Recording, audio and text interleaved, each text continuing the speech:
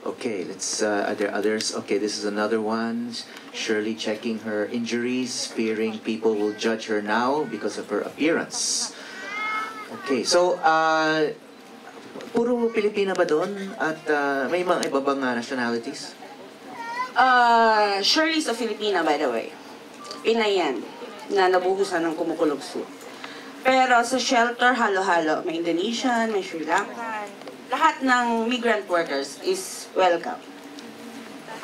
I think they prepared other photos, no? This is, okay, this is victims of abuse comfort one another during a sharing session at Bethune House. A boost of morale is needed when most cases are being delayed and drag on too long. Some of them just give up and go home. When a case is filed, a victim cannot work in Hong Kong. Hence, Bethune House provides a home away from home. So, yung, nabasa ko yung isang aaralin mo sa New York University, you know, yung Magnum Fellowship. It's gonna focus on human rights. So, will this be a big part of your career now, covering or documenting OFWs, their problems, the abuses that they suffer? Those are the human rights issues that you'll be covering from now on? Yes, actually this is an ongoing project. And until now, I'm still doing it. And siya talaga yung biggest part ng karir ko. Kasi sino bang magkukwento kundi isa ring OFW na katulad nila, di ba? So malaking advantage din talaga yung background, no? So paano yan? Of course, sabi mo nga, you're already flying away from that occupation, no? So in the future, will you introduce yourself? Hey, I'm Xyza Bacani. I'm a former. I'm like you, but I'm a former DH. And gagamitin mo ba yon as a way of gaining access or entry? Pag meron ka ng, if you're already a certified professional photographer and may mga kliyente ka na, you're doing this for magazines, you'll be using that as a way of gaining their trust. Yes, because access is gold. Yes! If you have any way na magkaroon ng access, in a good way naman. I think that's the most important part of doing a documentary. Access is gold. Quote by Jonathan Van Smith. Baka may sulat, sabihin ako nagsabi na. I'm sure may mga nagtitweet ngayon yan. Hindi, kasi lahat naman tayo may mga kanya-kanyang trabaho din at parang niche jobs or niche situations na pwede rin natin i-document, di ba? Halimbawa, may baka iba sa atin nagtatrabaho sa construction or whatever occupation na magbibigay din sa atin ng special access. So yun ang sinasabi mo, no? You don't really have, it's not, ikaw, you just happen to be an OFW or a domestic helper. Other people could be other kinds of jobs, have other jobs that will give them access as well, no?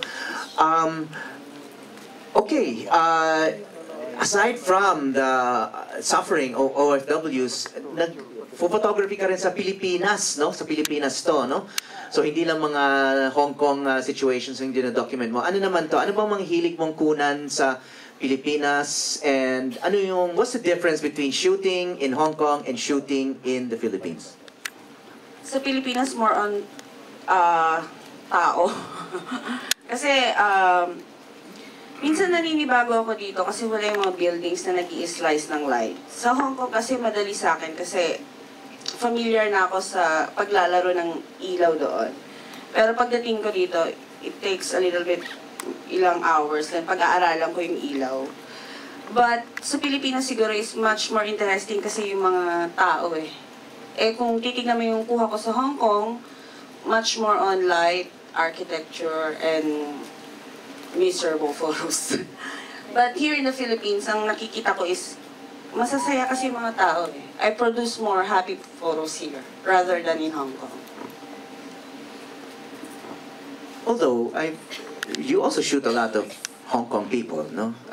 Children and pero yun nga, the people, more people are smiling in your Philippine photos.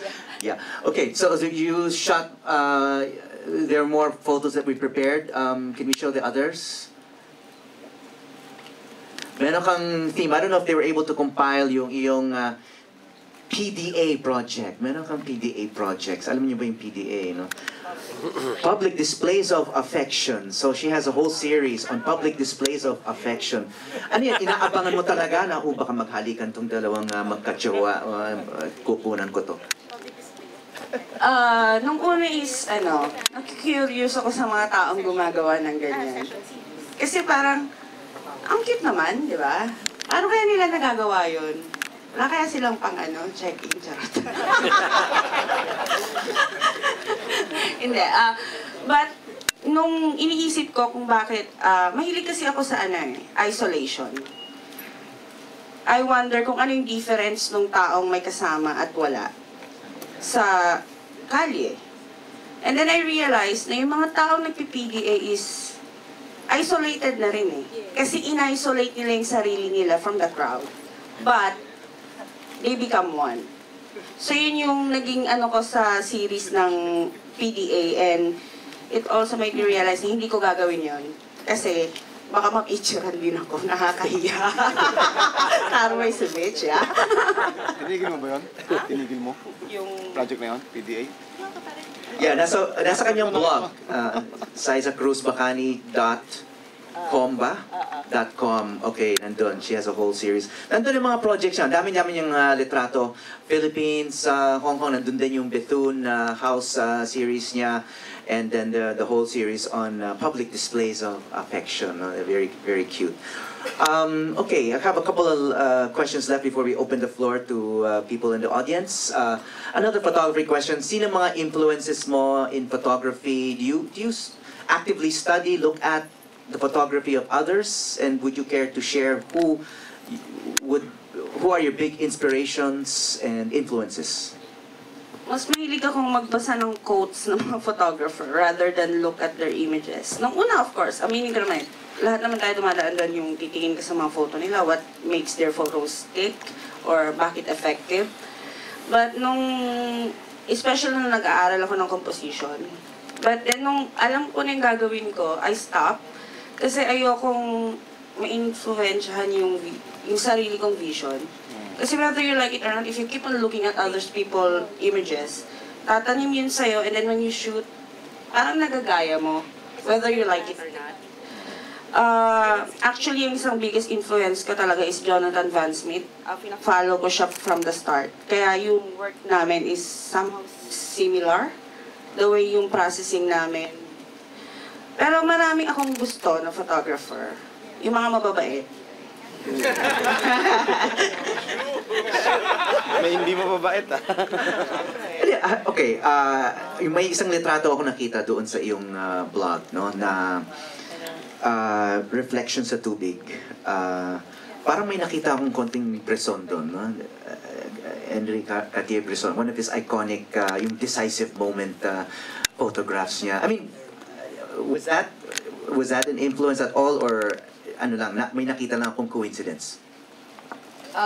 Bresson is God. So, di ba, sa tingin ko naman lahat ng street photographer, tinignan yung gawa niya. So, and he coined the word decisive moment. So, influence ni Bresson yun. Even the way I compose. Aminin ko yun, very neat, very clean. It's because that's how Bresson compose. Sa mga una niyang gawa, yun yung mga napag-aralan ko sa daan. Diba? Mahilig pag-usapan yung about HCB, pati pangalan ko, influence niya, XCB. Nice!